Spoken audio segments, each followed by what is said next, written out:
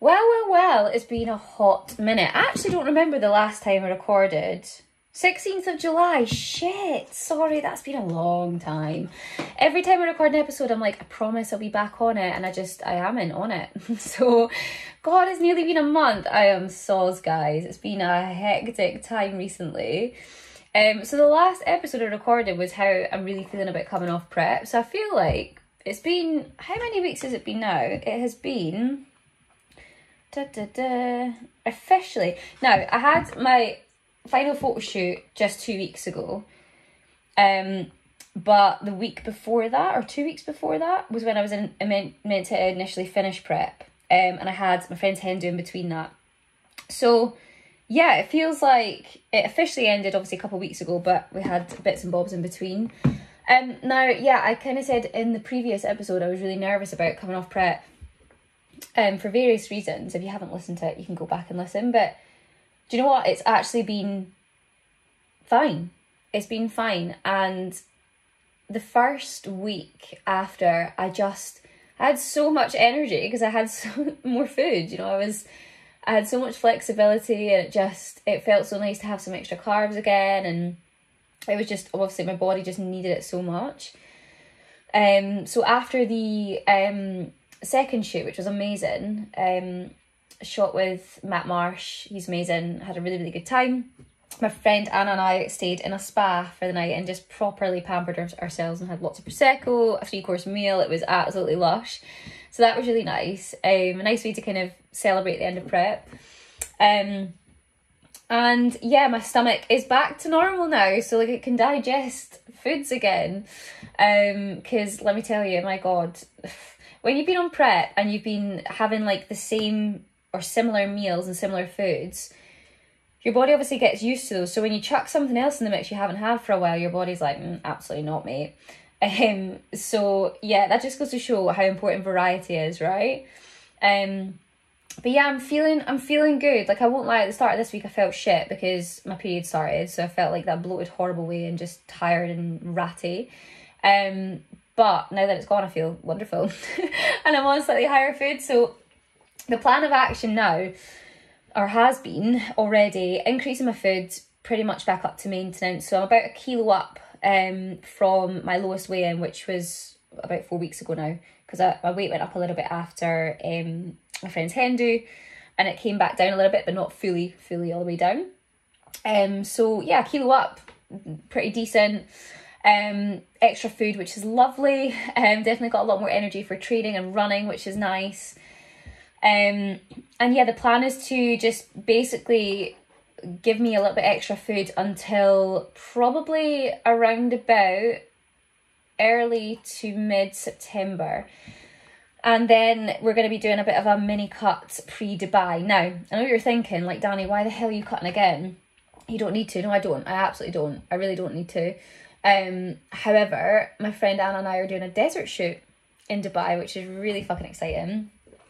So any body fat that I do gain between now and kind of early to mid-September, I'll just essentially be dropping that, and it probably won't be very much, to be honest. Like, if I do this reverse right and I don't eat like a dick, which I haven't been, I should only gain a couple of kilos, like 2-3 kilos max. So to lose that, I can lose that pretty quickly, and just get back to kind of where I was. So I'm still very lean. I'm still, you know, pretty much holding my composition, even just 1 kilo heavier. But that is the aim, and we're just going to kind of see how I get on over the next kind of 4 weeks, is it? 1, 2, 3, 4, 5 weeks, then gauge as to when we start that prep, just so that I can still feel lean and you know, confident going into the shoot in Dubai. Then I need to have a break from dieting from quite a long time, because I think I said this before, you cannot be dieting forever. And interestingly, this actually leads me into a topic of what I wanted to speak about today, because I had a really good call with one of my clients the other day, and she is such, like, all of our clients are high achievers, right?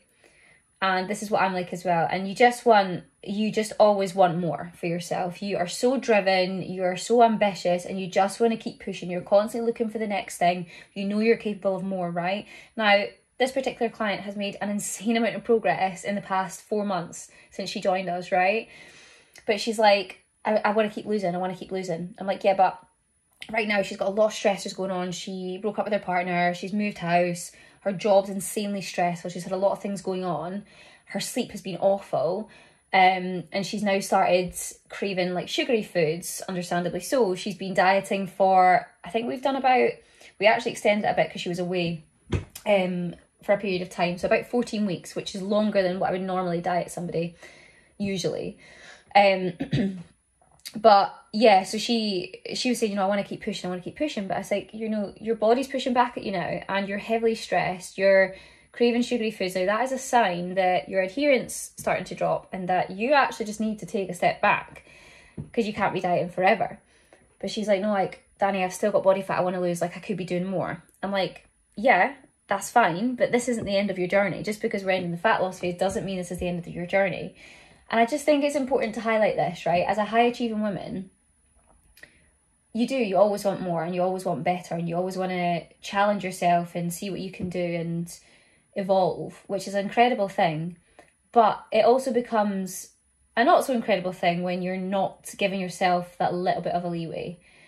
Like, you cannot be dieting forever. You just can't. It's not good on your body. And you'll get to a point, and this is what the mistake most people make, is that they are just constantly dieting. And they feel like they're constantly dieting as well. And what I mean by that is, like, you never really feel like you're getting a break, and you can't be consistent with it. If you're constantly dieting, you're never going to be consistent. If it's just like, if you're dieting all year round, and a lot of people do, they yo-yo back and forth, And yeah, it's important you take a break from it. It's really important. So this is what I was trying to say to my client, you need to trust me, which she does, but she's like, I want more. And I'm like, yes, but we need to take a step back right now. Give you a bit of a reset, be a bit more present, a bit more freedom, flexibility, a bit more food. Just allow your sleep to improve, allow your stress to improve. That's something we really need to focus on with her. And actually just enjoying a little bit more food overall. And she was quite resistant. And I think as a driven woman, we can be. We really can be. And this is how I felt coming off prep. I was like, oh, I don't want to come off prep. I'm scared. Like, not scared of gaining weight, just scared of, for me, it was the emotional side of things, because obviously prep really saved my mental health. But I guess there was probably part of me that was like, no, I'd love to maintain my physique right now because I feel great. But at the same time, I need more food. I cannot be on these calories and have this expenditure forever. It's just not sustainable. My expenditure was so high. My calories weren't even that low, but my expenditure was super high. And I only realised how tired I was when I got given more carbs, and I was like, whoa, I've got so much energy. And I was like, damn.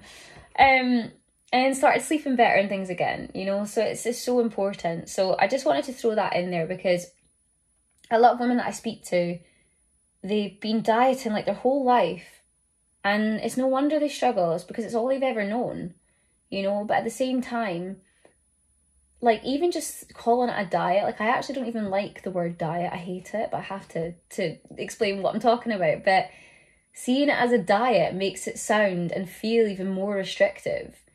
Do you know, when you just kind of implement it as like a lifestyle change, it just feels so much more relaxed. It's not putting that pressure, that overwhelming feeling on yourself of, oh, I have to lose weight, I have to eat less, I have to move more.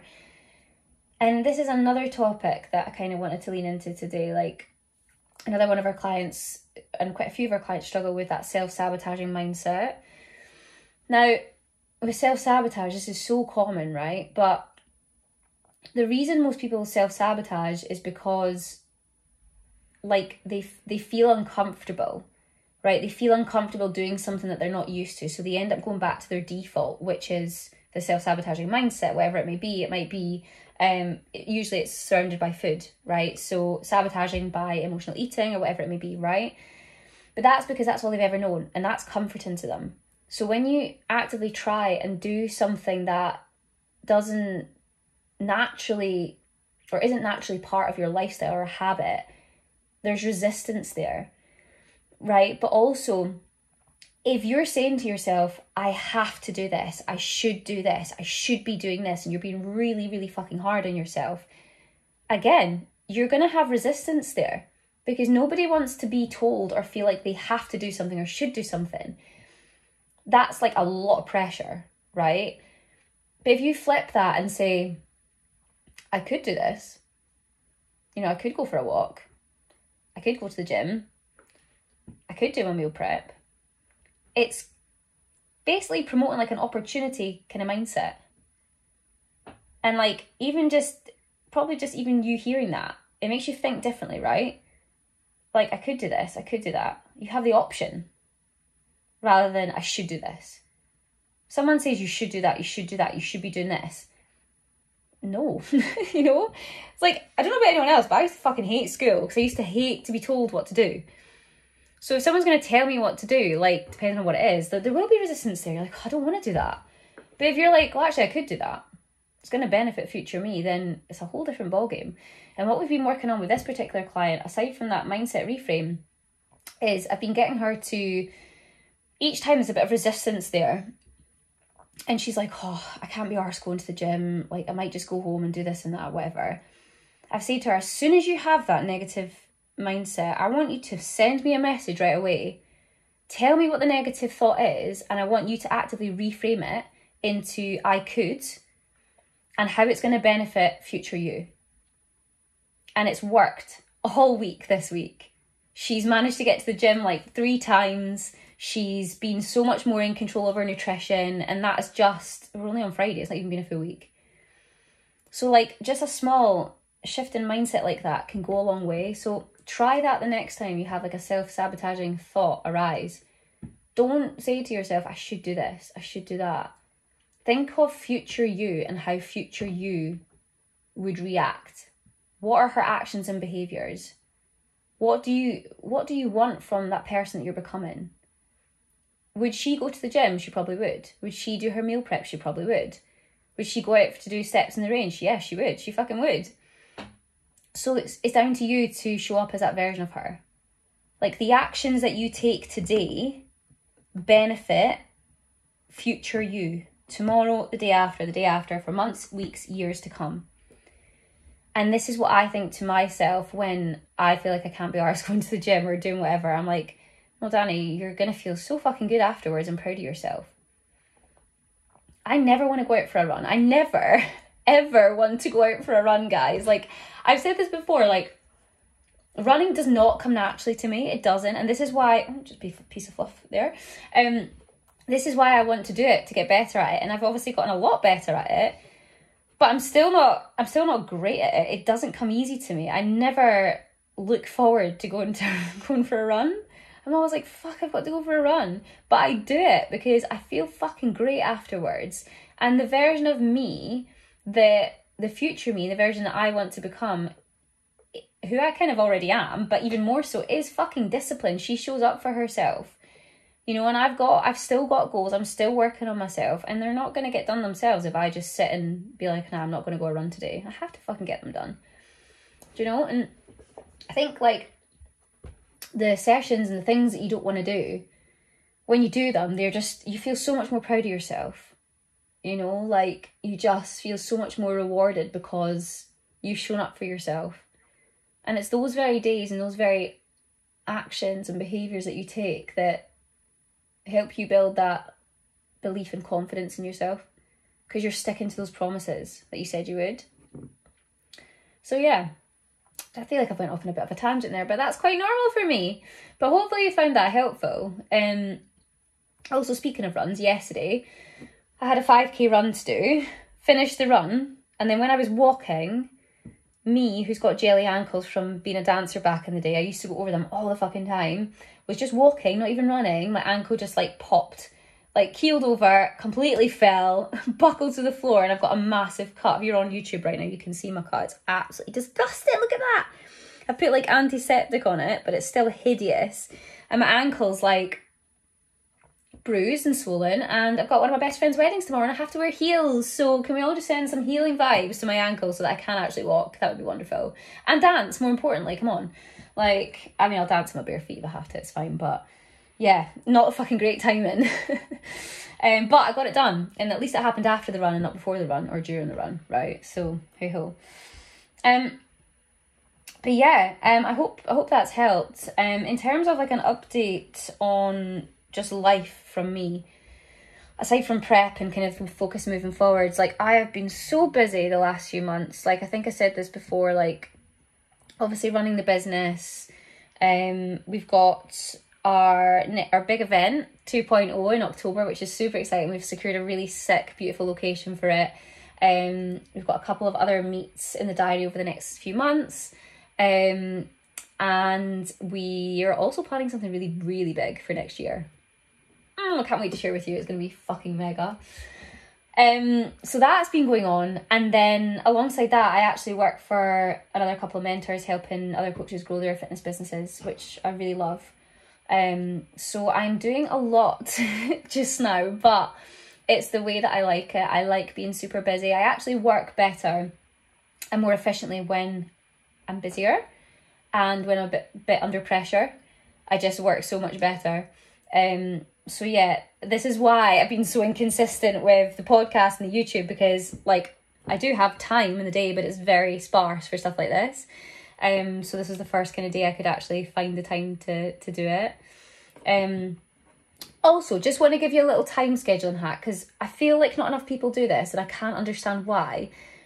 If you're not using Google or iPhone calendar, like how are you surviving? How? Like, I honestly, like, when people say they don't have time, I'm like, do you actually not have time though?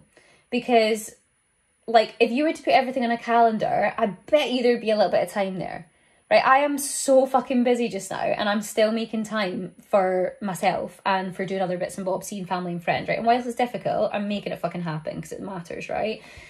But honestly, what I'd suggest you do is write down your non-negotiables, your daily non-negotiables, your work tasks, your training times, your lunch times, your break times, everything, and schedule everything into your calendar and give it a time slot and color code it if you like.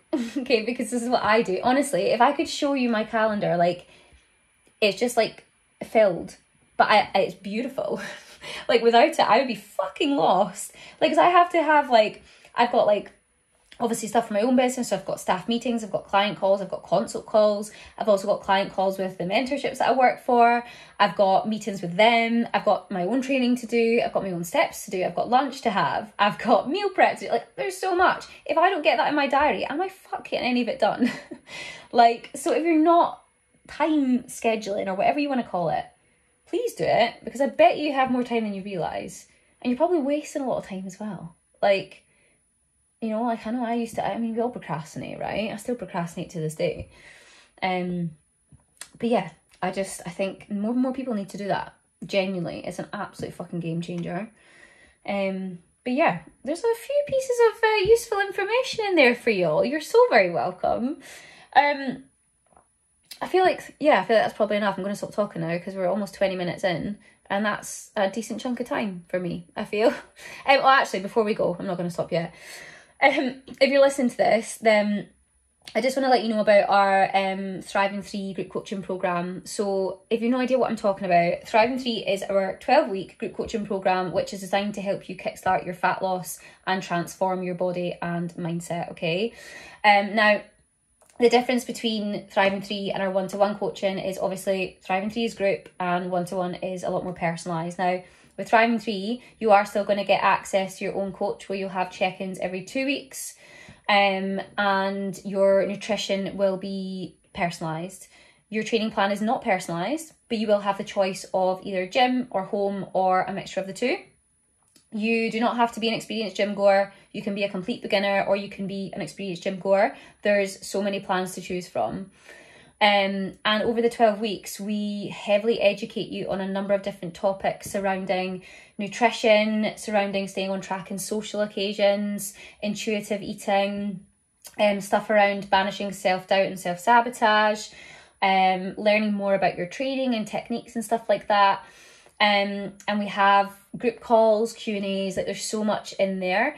The last intake like blew up and the girls got such amazing results, and the community was just epic. So you get access to all of that, and let me just say, it's a fucking great price if I do say so myself. So if you've even considered one-to-one before and you feel like you're not quite ready for it yet, and you just kind of want to get an insight into how coaching works, and you're stuck in a rut with your diet just now, you're kind of yo-yoing back and forth, you're not making any progress with your fat loss, and you're just like banging your head against a brick wall, that is exactly why we designed Thriving 3. Okay, so it just gives you a taster of what coaching is like in a group capacity. Still getting those check-ins with your coach every second week, just not as in-depth as one-to-one. And then, yeah, you just basically get a taster for it, and you'll get sick results from it as well. Okay, if you implement everything that we teach you, you will get great results in those 12 weeks. And then we choose 3 winners to come along to, I say this time we might choose more. So last time for the July photo shoot, we chose 3 winners to come along to the photo shoot. But this time we might, depending on numbers, we might invite a bit more people to come to our Christmas party at the end of the year. Because we're not doing a shoot, it'll be a Christmas party, so you'll get an invite to that. So yeah, basically if you want more information, I'm going to put a link in the, do you call it a bio? What do you call it here? I don't know. The description. I'm going to put the link there so you can see more information, see what the cost is and everything like that, and also join the wait list, because you have to be on the wait list to receive the link to sign up. And we do have a limited number of spaces because we only have a limited number of coaches. So there's not going to be like 50, 60 spaces. It is limited. So if you are interested, please click the link, sign up to the wait list, and you'll be kept in the loop as to when spaces go live. It'll be Friday the 6th of September. It'll be live for 48 hours only, and then we start on Monday the 9th. So yeah, shameless little plug there. Anyway, I'm going to go now. I hope you all have a wonderful weekend, and I'll speak to you all soon.